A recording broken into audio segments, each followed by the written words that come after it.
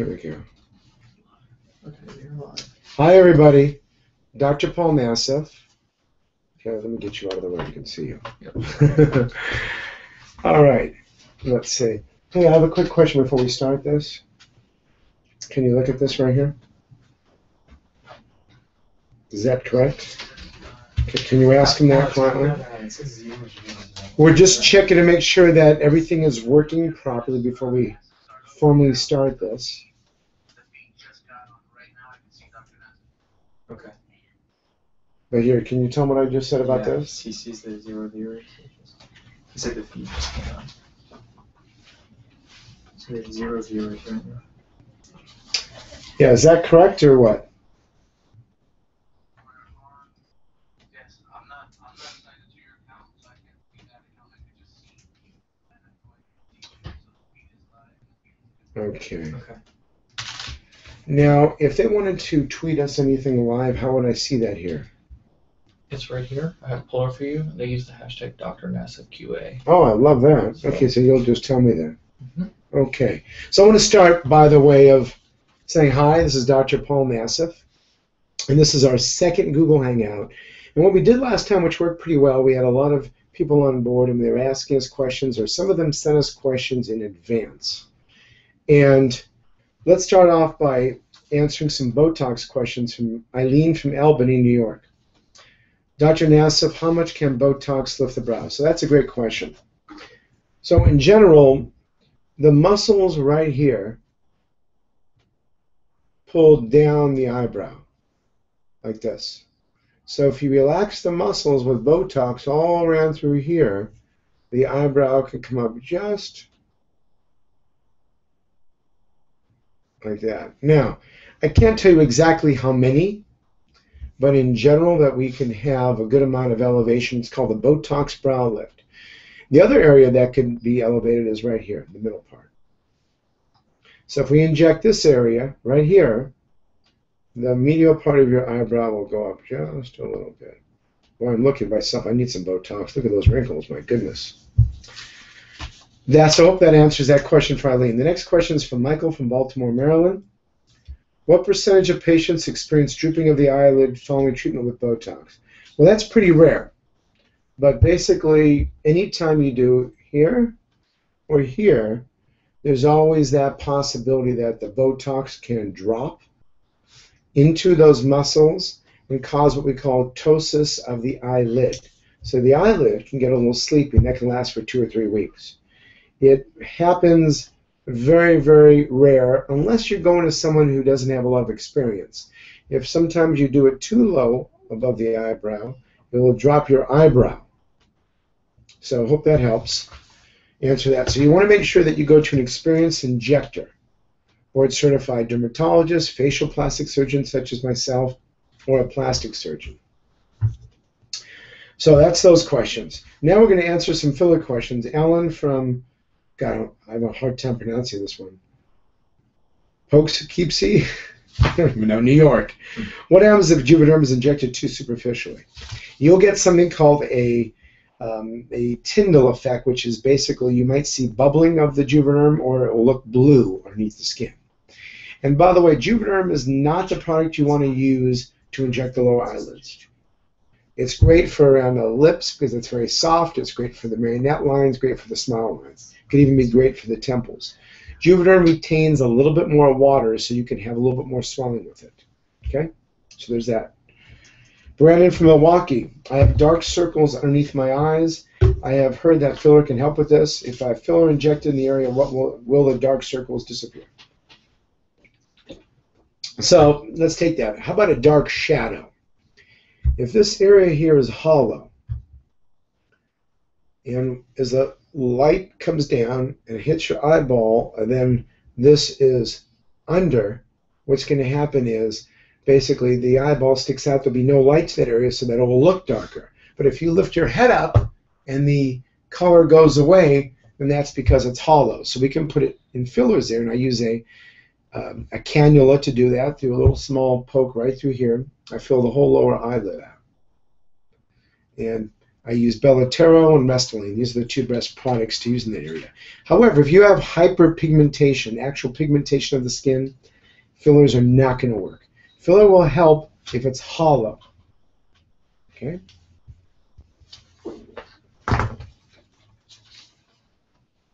Mary from Reno, Nevada. How long will lumps or bumps last following a filler treatment? Well, really, you shouldn't have any lumps or bumps unless you have some swellings or a little bit of a clot, like a little hematoma or a bruise.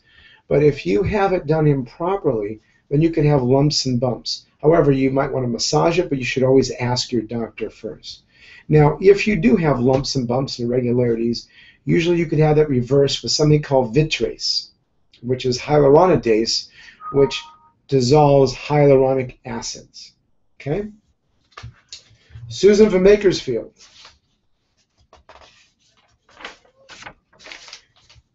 It has been 9 months since my Juvederm treatment and results are asymmetric. How can I resolve this? Well, first thing is you have to go back and let the doctor see it, or go to a new doctor if you, for some reason, have trust issues with that doctor who did it. But first of all, usually most people are asymmetric when they start out with, and the doctor should point that out. And when you're asymmetric when you start out with, you want to try to overcorrect the side that is a little less filled.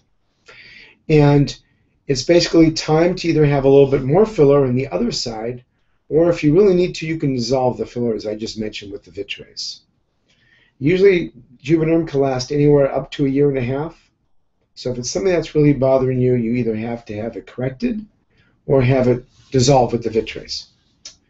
Michelle from Fresno, California. What is the best filler to add volume to the cheeks? There's a great new filler called Voluma. It's from Allergan, the makers of Botox.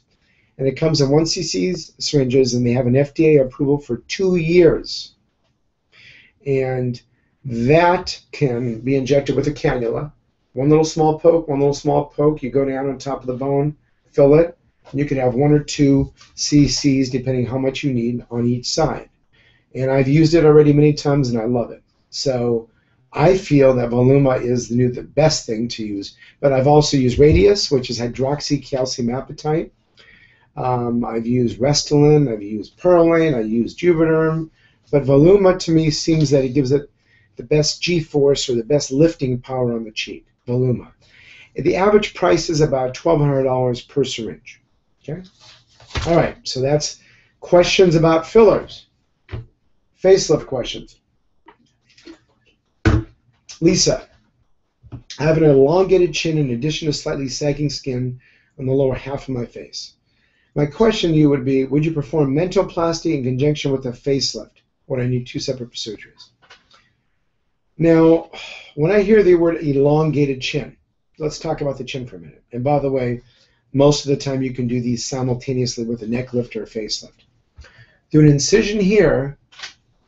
If the actual skin is hanging from the chin, called a witch's chin, so that the skin here is hanging, we can make an incision through here and lift up that chin. So we can correct that. At the same point, if the chin is small, called microgenia, we need to put a chin implant, we can put it through the same incision. Now, I don't do chin reductions, that's more of an oral surgeon. I think with the chin reduction, that might be a separate procedure. However, if we want to tighten up the muscle underneath the neck, you make everything through that same incision. You can do liposuction, you can put the platysmal muscle together, called a platysmoplasty. You can lift up the chin or put a chin implant. Okay? So the answer, that's Lisa's answer, even though I don't know where Lisa's from. Arthur from Austin, Texas. How long will the results from a facelift last? Arthur, great question. You know, it really depends on the elasticity and the quality of the skin. And basically, if you have great tone for your skin, you drink a lot of fluid, you don't smoke, you're not in the sun a lot, your genes are good, 7 to 9 years.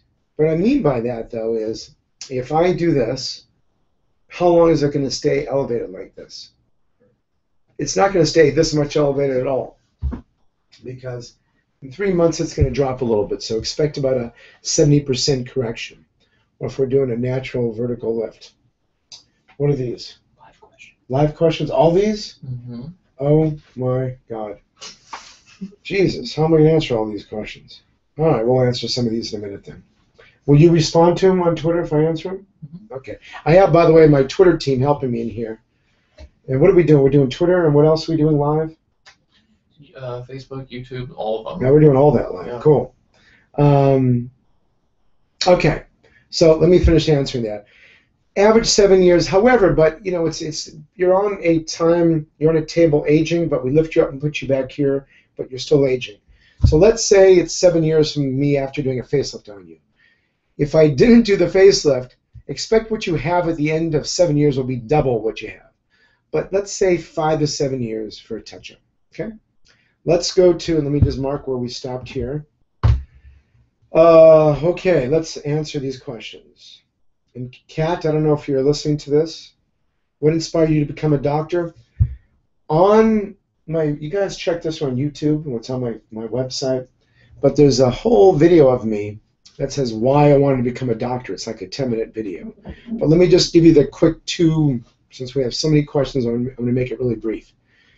We had, I think when I was a child, at the age of 8 or 9, I used to go work in my uncle's office, who was a general practitioner. That's when it started. Then I started doing more, volunteer work in high school. And my mom and sister always supported me to do this, and that's when it started. So it started for me very, very young. That's Kat. Mr. Davis, what is the weirdest surgery request you've had to decline? Okay. I've had numerous patients that will come on that want to look like celebrities or weird people, basically. And we don't do that. We don't do celebrity look-alike surgery. We want to make sure that you look normal. Or we've had patients come in that there possibly was some body dysmorphic disorder, and they wanted an over-resected, pinched nose, almost like a Michael Jackson type of a nose, and I refuse to do that. By the way, if you want to watch some of this crazy, even rejections or crazy wild surgery, make sure you tune in on the new TV show. It's called Botched. It's on E, and it will air in the fall, September. Cynthia, what is the most complicated procedure you've ever done? Cynthia, I'm really famous for these complex revision rhinoplasties, and I'll do 9, 10, 12-hour surgery sometimes, and those are my most complicated surgeries, are reconstructing, especially if someone has had multiple rhinoplasties and everything is scarred in, and I have to reconstruct the nose. And I do so many of these hard, difficult surgeries. Every year it gets harder and harder with some of the patients that I'm seeing. Taylor, what is the longest you ever spent in surgery with someone? What were the procedures? Okay, a full face rejuvenation, which would include facelift, rhinoplasty, lower eyes, upper eyes, brow lift, mid-facelift. It's pretty much everything I can do. And I will rarely do that, but that was about a 12 or 13-hour surgery. But I have to make sure the patient is absolutely healthy before we do this. And we usually will get a cardiologist to help make sure that the patient is 100% healthy before we do this procedure. Also, I've done revision rhinoplasties up to 10 hours. The Kiwi Dawn, that's kind of cool. Well, it looks like the questions keep coming. Oh boy. Most extreme procedure you've ever, the most extreme procedure? I don't do extreme procedures because I like things that look natural. But again, the most extreme before and afters have been some of my revision rhinoplasties. Especially now I go to the Middle East, I go to Saudi Arabia once every 2 months. And the noses that are complex out there from revisions or from something called leishmaniasis, they're intense. We're using rib, we're using ear cartilage, we're using tissue from your scalp. These are very extreme.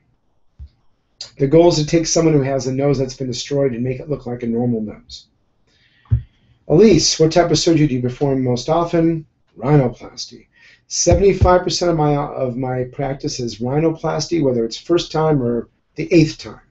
That's the most common that I do. That's why one of my websites, Rhinoplasty Specialist, take a look at that, besides spaldingplasticsurgery.com. Spalding without the U. 2 websites. Teddy, unfortunately, I don't do stomach work, but I have great dyes that can give you a 6-pack in the office. By the way, the office number for everyone who wants to know is 310-275-2467, or you can look at it on the website. Jacob, I want to prevent wrinkles on the outer corners of my eyes. What should I do? He's 23. Most likely, I'm not a big fan of doing preventative Botox. But let's say me, for example. I need Botox now. You're young. Squinting will cause wrinkles. Smoking, poor improper hydration or not enough hydration, being in the sun, all these, in the genetics too, will cause wrinkles. If you get a little bit older, you might want to do a little bit of Botox to prevent the muscles from itching in. So when you smile and you start seeing some of these little wrinkles, you might want to try a little bit. But maybe for you, Jacob, you can wait, till 26 or 27 or 32. Don't even know. Spencer, is there a procedure that's been especially popular in 2014? All the face procedures that I do are always popular. But what's becoming more popular is the vampire facial. And that's what, I don't know if there's any more, but I think that's it now. Vampire facial, where we do microneedling combined with platelet-rich plasma. And my esthetician, Aubrey, does that. And we actually take the skin, we put little small micro holes in it, do a little machine, which has little needles that come out of this round space, and you go bop, bop, bop, bop, bop, bop, all the way across. Create the little micro holes which stimulate collagen formation. And then also we put the platelet-rich plasma, which have all the growth factors in it, on top of those little open wounds. That, to me, is something that I'm seeing more and more and more. In addition, the fillers in the temples. Filling the temples is becoming more and more popular. And I'm seeing a lot of patients that will have the left side of the temple is always more hollow than the right side of the temple. And we're still trying to figure out if that's why, because of the sun when you're driving, or what. Okay, now, those are more? Okay, you want me to answer? I'll tell you what, let me answer, those are all more questions. Let me answer a few more facelift, then we'll go back to the Twitters. Now, are you guys responding to them, or are they watching this? They're watching. Okay. Hope you guys are all watching this. Christine, Denver, Colorado. I just had filler 1 month ago. Do I have to wait until the filler dissolves before having a facelift? No. You can have a facelift now. The filler, especially if it's in the smile lines or marionette lines, you can still have a filler. And we can even dissolve it because most of them are hyaluronic acids if we need to. So no worries, Christine. Catherine, Phoenix, Arizona. What are the non-surgical alternatives to a facelift? The ultrasound or the radiofrequency type of lifts for the neck, such as Althera or something like that. There's all kinds of machines, even thermage. So what you can do is you can heat up the skin and get a little bit of a lift, but it's not going to really it's not going to do a lift like this and really soften this. It's going to help somewhat. Also, to prevent a facelift, you can do Botox where needed. You can do fillers where needed to make you look great, to kind of camouflage some of the sagging. The microneedling, what I just mentioned, is also great for that. So microneedling can, with these micro holes, can help stimulate collagen. The number one thing I like to do is fill this area, hollowness, with fat or with filler. And I also put PRP in here. It's called a vampire facelift. I put filler to give you the automatic result, and then I will also inject platelet-rich plasma to slowly get your own collagen to build in that area. Nancy, Sarasota, Florida. Well, we got patients from everywhere. What is the best age to start thinking about a facelift? In general, I probably would say the early 40s. You want to do a mini lift when your elasticity just is still in good condition, but you're starting to droop a little bit, whether it's the neck here, and you can do isolated just cheek lifts, neck lifts, whatever you like. Isolated brow lifts, mid-face lifts, this part right through here. So that's what I would say. All right. The more you know. Plastic surgery sense. Okay, so this, do you perform liquid facelifts? Yes. The liquid facelifts used to be, especially more with the filler, the radius, hydroxycalcium apatite. But to me, what a full liquid facelift is basically filler. So we can fill the We can go deep into the muscle, the temporalis muscle, and give you more of, again, that heart-shaped face, because as we age, this goes in. We can elevate the eyebrows and put filler. We can fill here, which will rejuvenate. We can fill the cheeks to give you a little bit of a lift when you fill. Fill the smile lines, fill the marionette lines. We can fill the lips. We can fill along the jawline if we have to. So we can use fillers everywhere, and that's a complete liquid facelift. Jake, I've had this line on my forehead. I hate. You suggest Botox or tightening my forehead? If it's a line, Botox or Dysport or Xeomin. These are all 3 different types. But that's like right now, if I look at me, I'm just looking down at the screen. I mean, I'd love to just kind of go like this. But these look, on this screen, they look really deep. But, oh, God, I wish I could just do that right now. But I need some Botox myself. Jake, hope that helps. Non-surgical facelift that works. Brittany, well, it's more what I mentioned a few minutes ago about the, more about the Thermage, Althera. Those things can help somewhat. You're talking about maybe a 5% change, but if you have really hanging skin, it's not going to work. You need a lift. But the goal is to do incisions when you do a lift, or whatever you're doing, whether it's the neck or the cheek or the mid-face or the brow. You want to make sure your incisions are going to be impeccable. And that's why you want to check with other patients. You want to be able to speak to other patients on the phone to make sure that you're in good hands. Tara. Oh, good day from Sydney. Oh, the Auslan, okay. How successful are your major surgical scar revisions that have been caused by post-op infections? Ooh, that depends. Post-op infections, especially when I've seen them destroy the nose, it depends really on the skin and the scar. And the doctor who trained me, Dr. Regan Thomas, was a scar revision specialist. And that's why we do these things called Z-plasties and running W-plasties. And so it really depends on where the scar is. So I invite you to call our office and maybe send us some photos. And by the way, we do Skype consults in addition to regular consultations. The office number, by the way, Brittany, is 310. Well, actually, this is for Tara. 275-2467. Kristen, mini facelift versus injectable fillers. It depends. Mini facelift depends on what you want to do with that. If you want to just do a neck, it's just a neck lift. You want to do just a little bit along the jawline, a little mini facelift. So that's going to lift up hanging skin. The liquid filler is going to give you volume, which makes you look young. And by the way, one thing I have is called the Beverly Hills facelift.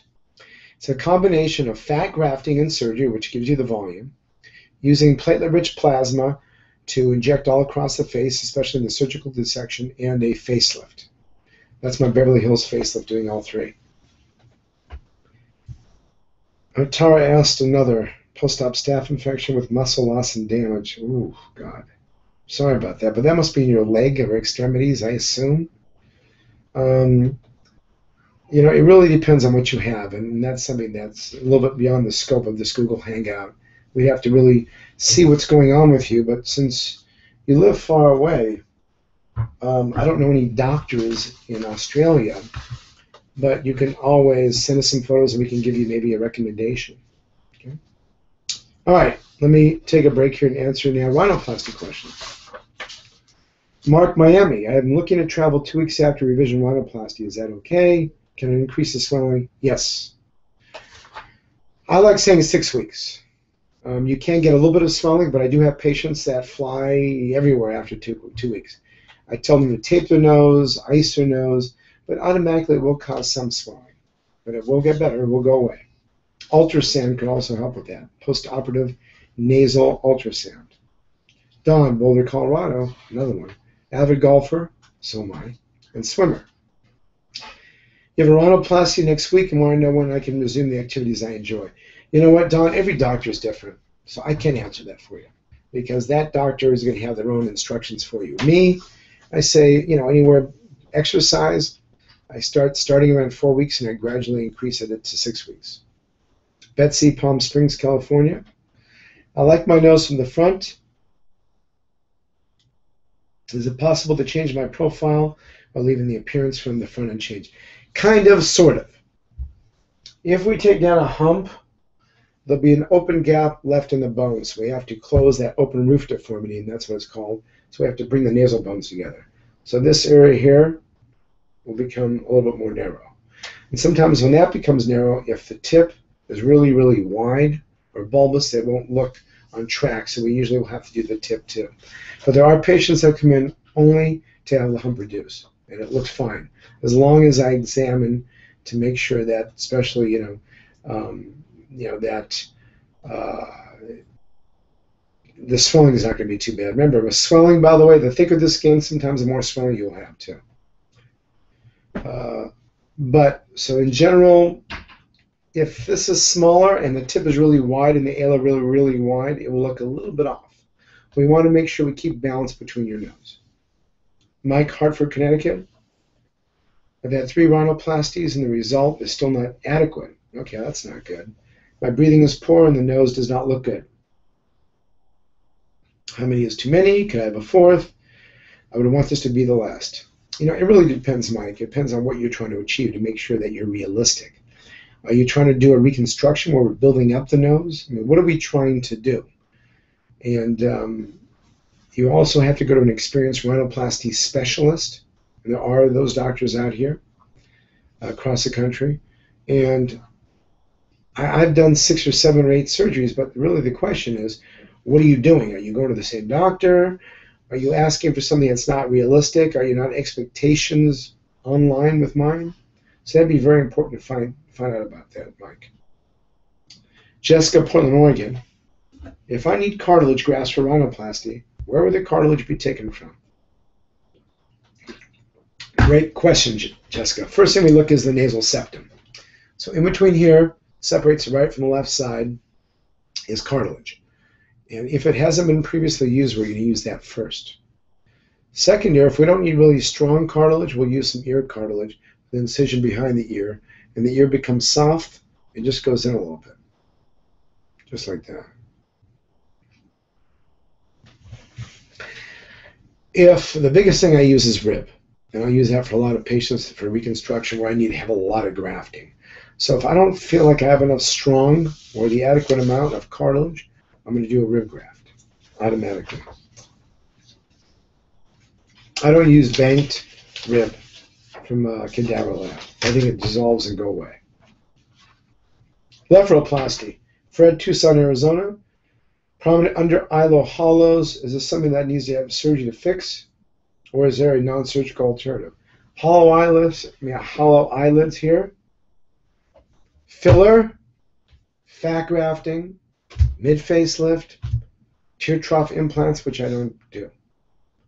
So that's hopefully what I can recommend for you. Fat repositioning, if you have the little fatty pockets here, we can keep the fat on a pedicle and inject it, or just move it over into the hollowness here. Okay. Yeah, let's see another question. Just checking on something here. Okay. A couple more. I think we're answering question. What is the fastest way to get rid of hypertrophic scars besides vitamin and oil massages and microneedling? Hypertrophic scars, I have to tell you, sometimes we do surgery. Again, I remove scars and I do scar revision procedures. That's one way if it's really hypertrophic and it's not working. Putting oils on it is not going to help if it's a scar. V-beam laser can help decrease the blood supply to that scar, which will get it a little bit less red and maybe calm it down. So that's one of the thoughts. The microneedling does work. Scar revision, removing the scar itself.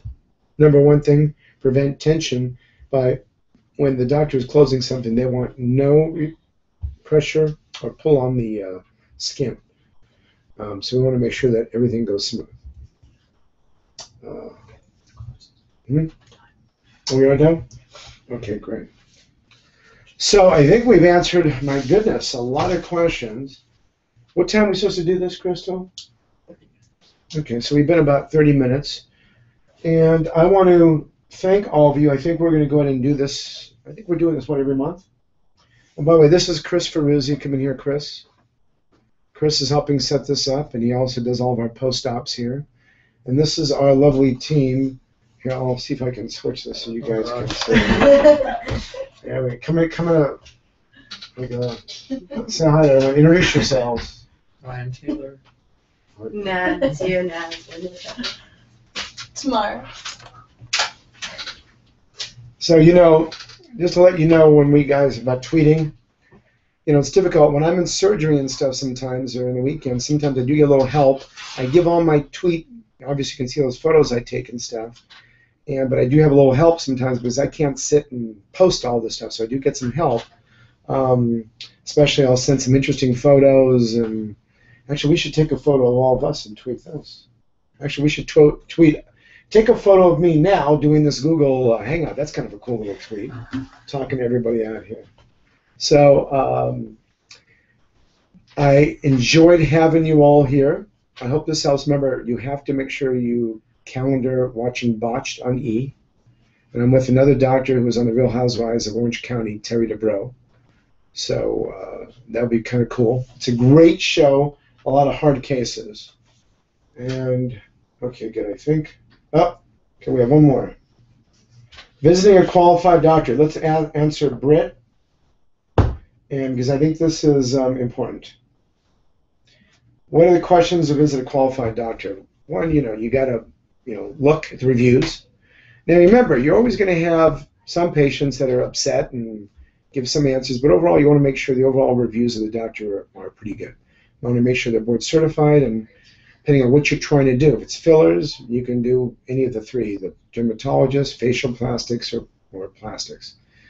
Surgery of the body, plastic surgeons. Surgery of the face, of course, I'm going to push you to board-certified facial plastic surgeons. Obviously, the plastic surgeons do that too, but you want to make sure that they specialize in it. You also want to look to make sure they haven't been sanctioned by their medical board. You want to basically meet the office, talk to them, look at the website, see if you like the overall impression of the before and afters, and read about the doctor. I think if you do all these things, you'll be safe. Okay? Thank you all, and hope to see you next month. Bye-bye.